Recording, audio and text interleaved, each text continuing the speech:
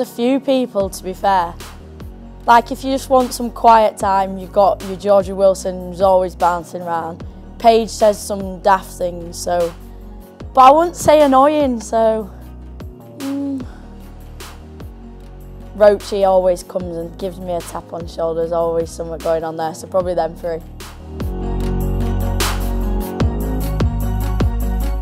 Oh, it's massively changed. I remember playing in a boys' team, we didn't have a dressing room, so I probably got changed in the car, being the only girl.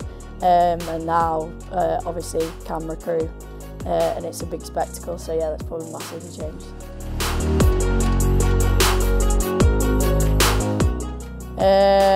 Georgia Wilson or Paige Travis, they always come out with some funny one-liners.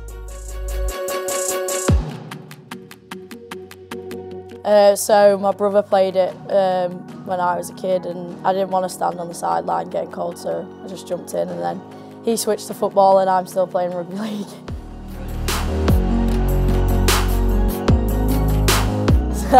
I'm going to have to say yes because it's her, so yeah.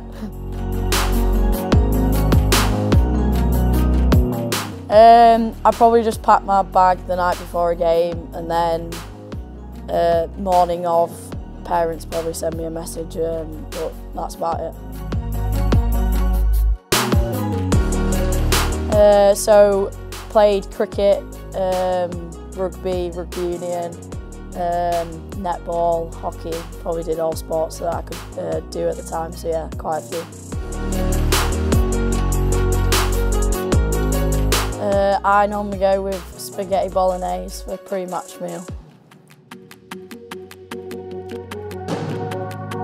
Hero. Kevin Sinfield I always looked up to, obviously being from Leeds, Robbie Burrows, and then female I looked up to Lois being in that setup, so them three.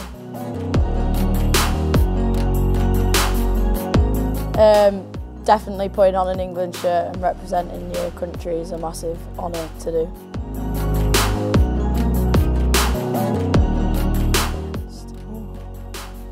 Toughest player, physically probably Amy Hardcastle, she's always a hard one to get down, so yeah, probably her.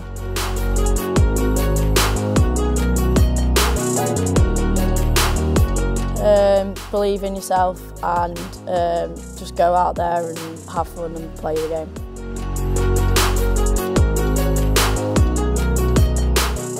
Probably my parents and my dad, always can go to him for advice, so yeah, probably them two.